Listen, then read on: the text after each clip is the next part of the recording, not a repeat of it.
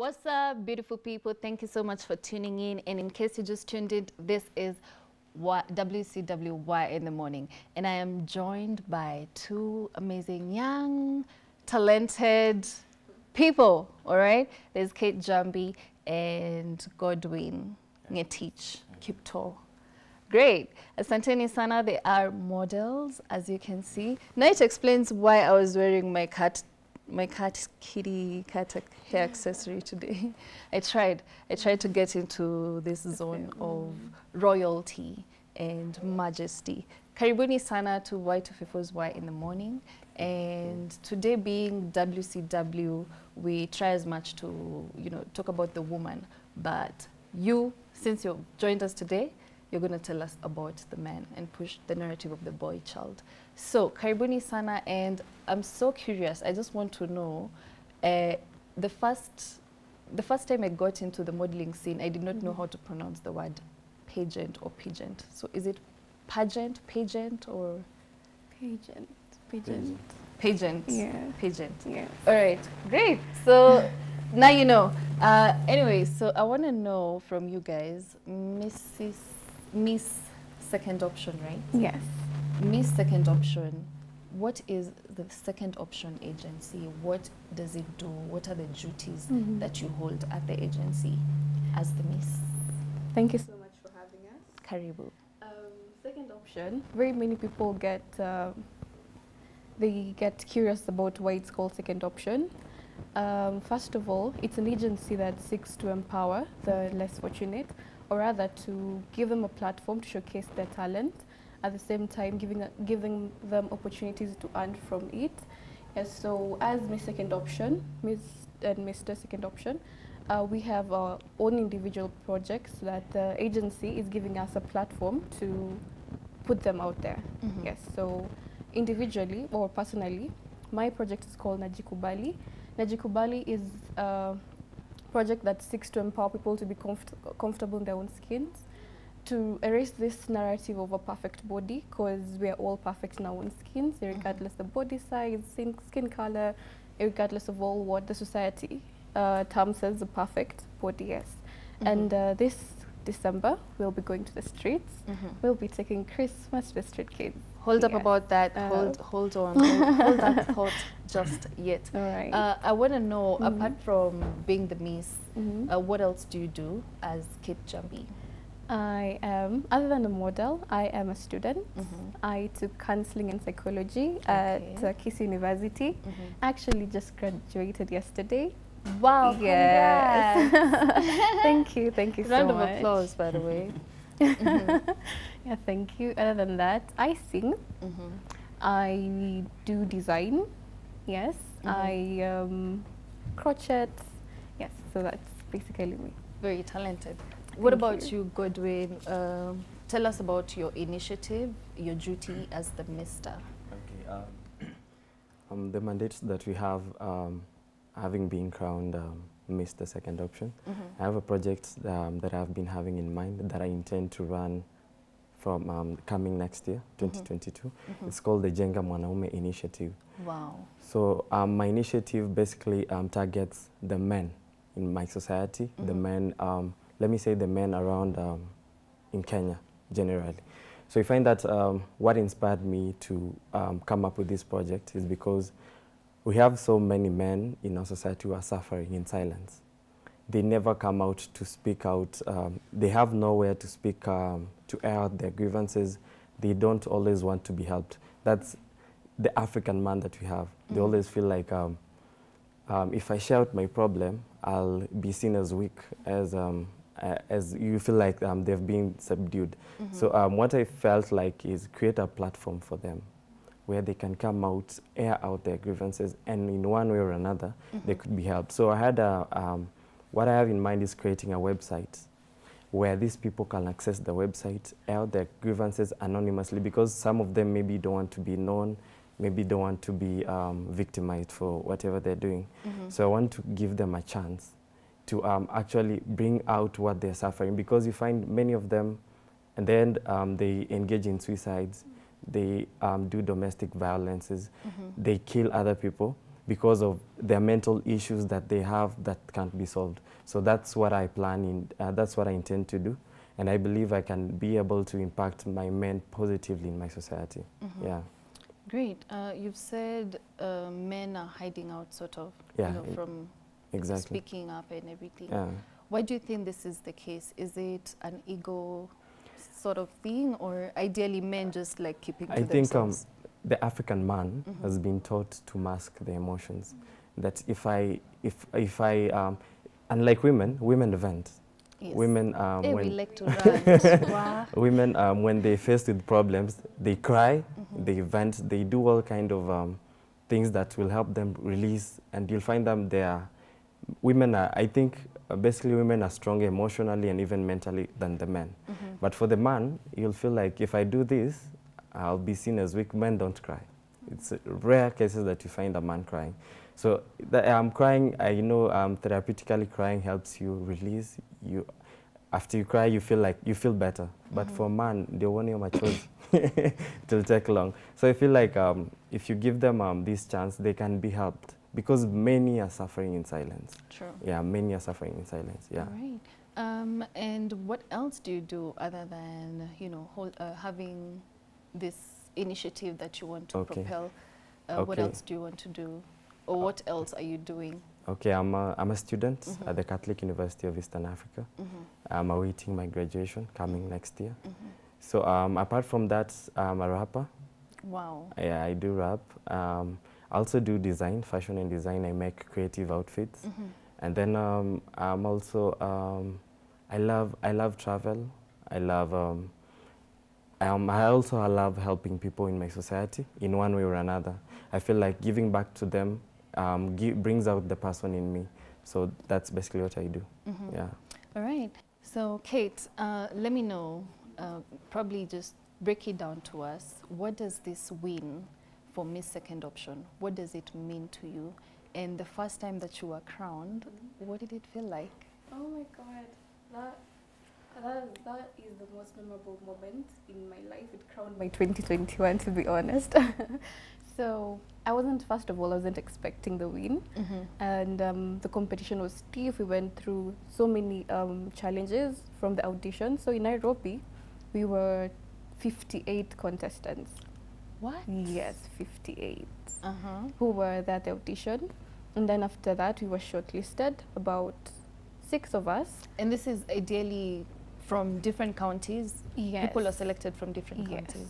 Yes. So after we were shortlisted, we went through another series of challenges, online challenges, yes. So there were like 4 online weekly challenges. And what did they entail? So in the first week, it was mostly introduction. You were to tell the world about yourself, your project, and basically just introducing yourself. The next week was the culture. You were to tell people about your culture, yes. And then the next week, it was about your region. Being from Nairobi, I had to do something about Nairobi region, highlighting the must-go places in Nairobi and all that. Yes. Dope. And then in the last week, it was voting. Yes. So after that series of challenges, then I managed to be the representative for Nairobi. Then we went to the boot camp, a 1-week boot camp in Mombasa. Yes, so we were there. Different people, different models from different regions. We assembled in Mombasa for 1-week boot camp, which was, wow, it was mind-blowing. We learned a lot. And then, yeah, so on the 27th of last month, that is when we had the pageant at Wild Waters. Yes, so the win for me, I've always believed that for you to actively bring change to society, having a title or having people backing you up is, it motivates you and pushes you forward, gives you more ability to run your projects. So this win for me means that it's an inspiration not only for me, but to other girls out there to go after what you want. And every dream is valid. Yes. Every dream is valid. Every dream is valid. All right. What about you, Godwin? Being crowned Mr. Second Option, there are several other guys who are contesting, of course. Why do you feel, did you feel like you deserved it, or you were going there knowing very well, me, this one I've won, come on to me? Honestly speaking, the competition was tough. Yeah. Very tough, because we had people from different regions, and I feel like being a national pageant, we got to be exposed with people from different regions, and you find that having someone being picked from one region means that person has the A game.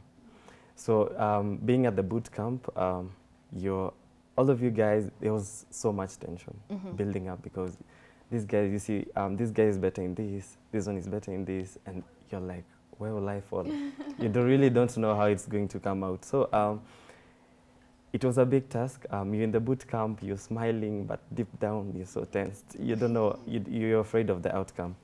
So I told myself, I'm just going to try it out, give out my best.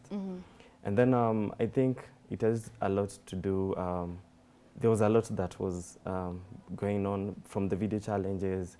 Then you now get to the boot camp, you have to be at your top, you're at your best, let me say behavior, at your best behavior. There were workouts, you have to be good in workouts, you have to be a good timekeeper. It was a lot. Then you come now to things concerning the runway. When you have to perfect your walk, your smile, your confidence. Then came the outfits. You also had to have the best outfits for the event.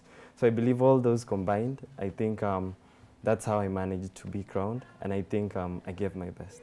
All right. Yeah. I think there's a lot that comes with the term model, you know, because ideally you are a model of a certain being in the society, right? Yeah. How do you strike this balance between schoolwork and, you know, pageantry? Because you've done a couple of pageant work that in the span of just 1.5 years, right? So tell us, how many titles do you have, and how has it been balancing, you know, modeling career and now work and maybe just your talents in school? I have about 6. This is my 6th title. Finding a balance sometimes is hard, you know, but you just have to try and make things work, because at the end of the day you have to be a model with a purpose, and having a purpose involves you being all-rounded, not only just being pageant oriented, but, you know, having a social life, being in the books, you know, just being well all-rounded. So for me, I just had to balance my time. At the same time, pageants are not there all the time. You know, you can also had to just balance your time properly. And then so pageants are well balanced during my whole semester, so they didn't really collide that much. Okay. Yes. All right. And what about you? How do you manage the two, schoolwork and modeling, and staying fresh? It's a bit of a challenge because you find that at times you want to go for a pageant, and you have classwork, you have exams, you have to do this. So I feel like at times you have to forgo the pageant for schoolwork, because you have to also balance. You see which one is more important than the other one. But I feel like it's just prioritization, and then just have your your work schedule planned out well. When you have that, I think it becomes easy, because I started modeling when I was in campus, and all this while I've been able to go for very many pageants that have been able to shape me up to the level I am now. So I believe it's just prioritization and planning yourself well. Yeah. Kate, I'd like to know, in Kenya, what is the #1 thing young people are missing out on, according to you? According to me, what is the #1 thing that young people are missing out on? Like, they'd have made it, but like a young person in Nairobi can make it, but opportunity. Yes. So I feel as though if most of our young people were given the right opportunity, they'd be so far in life. And that is why I appreciate agencies such as the Second Option, which gives people that opportunity or that platform to go after what they want, you know, because sometimes you having the dream or having the motivation, you might have it, but it's not enough because you don't have the right platform or the right connections or the people to back you up to help you gain whatever it is that you want. Yes. What about you? What is the number one thing that, you know, young people are lacking? I feel like the one thing that they lack is empowerment, because you find that very many youth in our country are talented, they have skills, they have what it takes to explore in the field that they're good in. And I feel like if it's the only problem that we don't have is empowerment, because most of them are sleeping on their talents. Not because they want to, but they don't have the resources to explore them.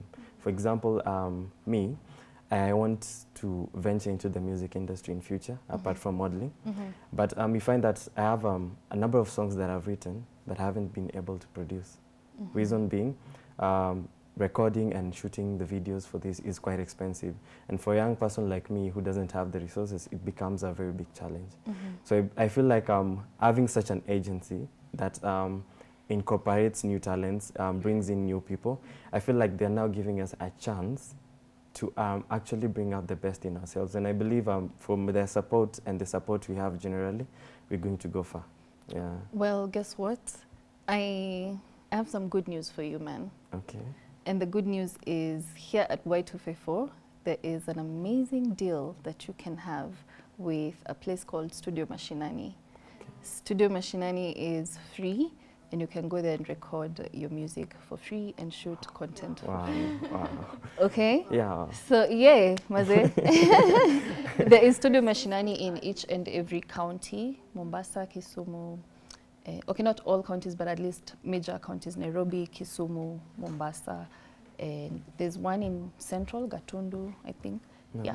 Yeah, so try and figure out LA, Langata as well. Okay. So the one that is closer to you, just go there and, you know, do your thing. Yeah. All right, what are the future prospects for you, Jambi? You know, now that you have this platform, what do you intend to do after, you know, 2021? In 2021? No, what do you want to After do in 2022? 2022, yes. Okay. So as I had said earlier, I have a project. So let me just start from this Christmas. All right. So Chrissy Qua Streets. Yes. Chrissy Qua Streets. So we'll be taking Christmas with street kids. You know, we'll be sharing the Christmas cheer with the Christmas kids. We're planning on taking to them food, clothes, you know, just making the Christmas. And then thereafter, I have my project, the Najikubali project. Yes. So it's going to have online programs where we'll be talking about mental health, we'll be talking about body acceptance, sorry. So the whole aim of Najikubali is just to preach self-love. You know, encouraging people to be comfortable in their own skins. So yeah, yes, that is. Still on you, where do you think, here, especially in Africa, business here could lighten your skin is so big. Like at first I never thought it was as big as, you know, until I went to downtown and some lady, you know, really, insisted that I should buy that mafuta. And in my head, I'm like, me, I'm fine. Like, in my melanin, me, I'm good. Yeah. Why do you think this business is so big? Booming. It's booming, it's big, and, you know, I mean, if right now you needed a small business to start and make a killing, trust me, skin lightening products, they will go as quickly as possible. Why do you think this is the case? And the fact that your project is focusing on this, will young people actually eventually accept themselves? What does it take? You know, for me, I don't know what it took. I think it took so many people telling me you're beautiful in your own skin. So what do you think will take for young people, especially women, to understand that they were perfectly made and they're okay the way they are, in their plus size, in their dark skin? It's all good. What do you think will take for them to accept this? Okay. So I believe that, first of all, the reason why the mafuta business is booming is because we've been conditioned to believe that if you're melanated, you know, if you have your dark skin, you're not pretty. But that narrative is so wrong, because I believe that we are all beautiful in our own skins, and we should embrace it. You know, either being dark skin, light skin, being thick, plus size, or whatever you are, you should embrace yourself, because I believe that God had an intention creating you the way that He did. So, as Najikubali, we'll be having online challenges. Yeah, we'll be having daily affirmations.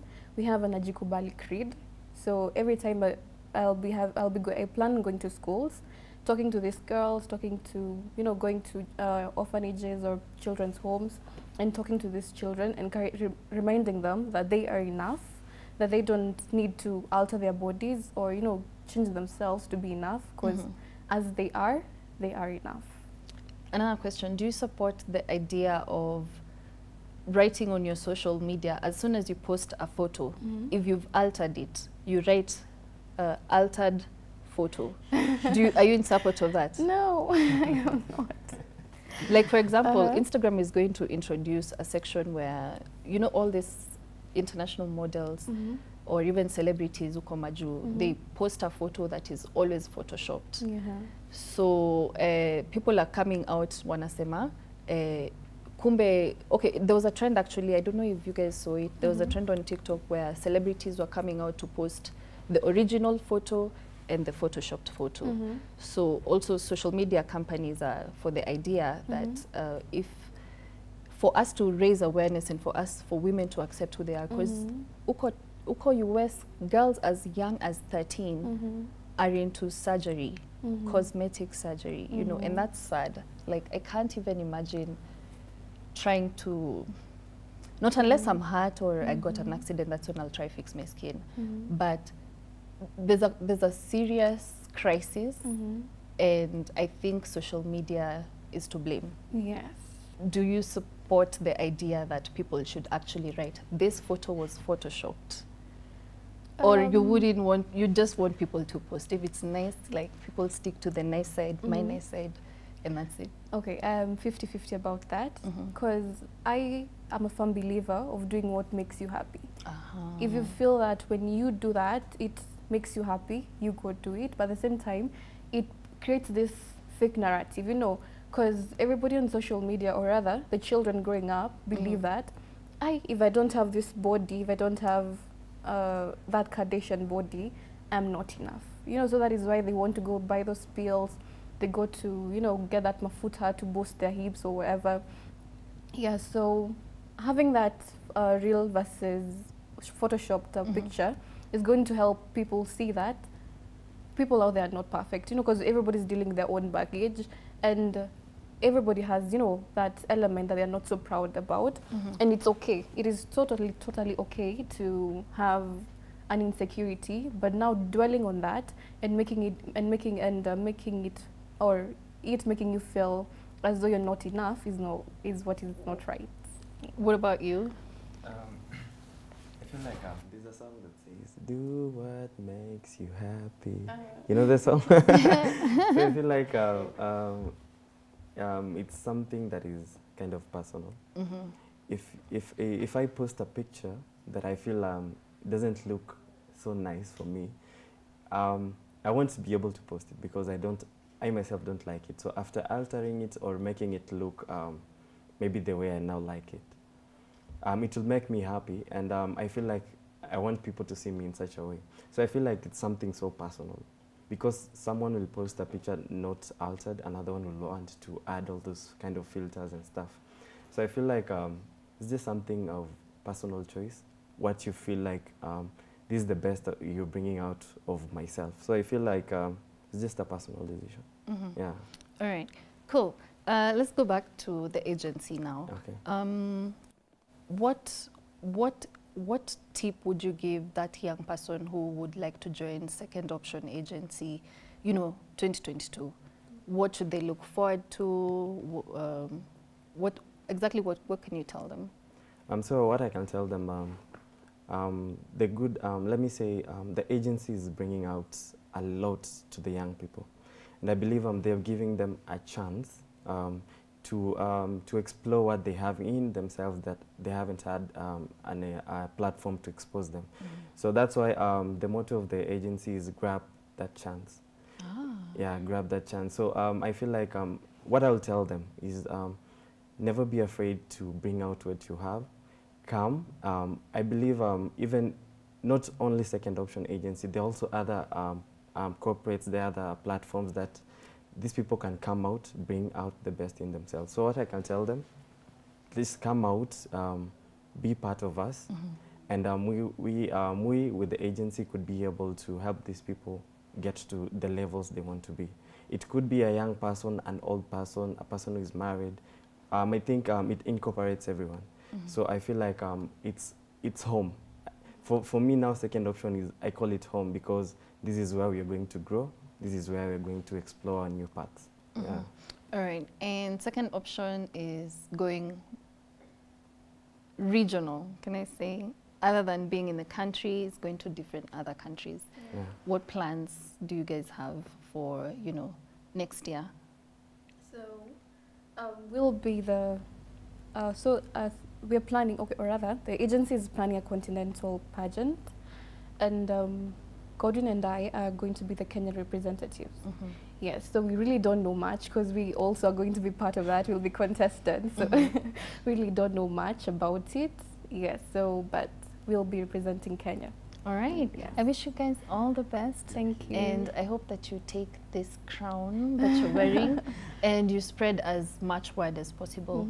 And by word, I'd like to know, duty is a second option other than, you know, identifying talent and making a social impact. What other duties does the agency entail?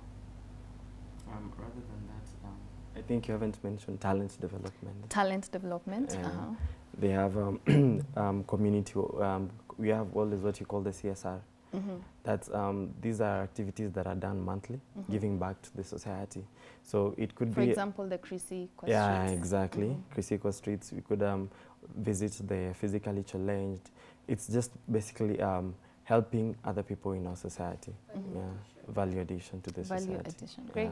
Now, if somebody wanted to join your crew, Chrissy Streets, how do you go about it?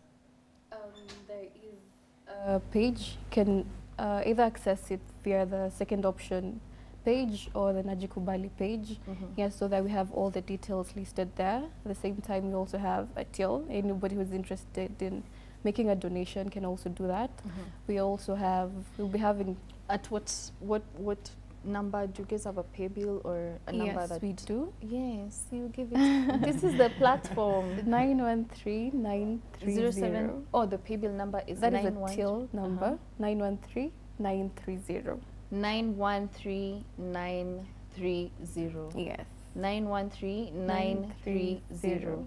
That is where you're supposed to make your donation for Chrissy Streets. Yes. And if they'd like to join you, they go to the page Second Option Agency. Yes. Where do I find you on Instagram, Facebook, and the rest, Snapchat? Social media, Kate Njambi, on Instagram, on Facebook, everywhere, Kate Njambi. Yes. What about you, Godwin? On Instagram, Godwin Kipto, Godwin_Kipto. Same to Facebook, Twitter, yeah, all the platforms, just the same name, Godwin_Kipto. Yeah. Now, any last words to somebody who would want to become a model one day? Yes, because I used to model, by the way. But Wow. I'm just looking at you guys now, like, you guys, hey, mumengangana. It was amazing. I loved it, but I was discouraged because of, I wanted to be a runway model, but we didn't have, like, you know, second option agencies at the time. It was either runway or catalog. So when I failed on runway, I just came on this other side, which is TV. I'm doing good. Yeah, exactly. Okay, great. So last words to that one person who wants to be a model. Last words, be yourself. Don't let anything intimidate you. Just go for it. If you want something, go for it. And yes, you're enough. What about you? What I can tell them, there's always something good in someone.